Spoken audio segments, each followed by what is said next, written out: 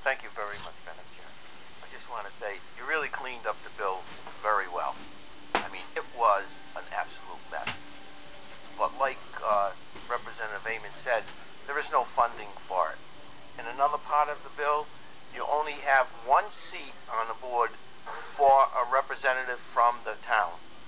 And I think that's a big mistake. Since it's that town that's going to take the heat here, then it should be at least 3 or 4 representatives from the town, so they have a controlling factor as to what is going to happen in their town.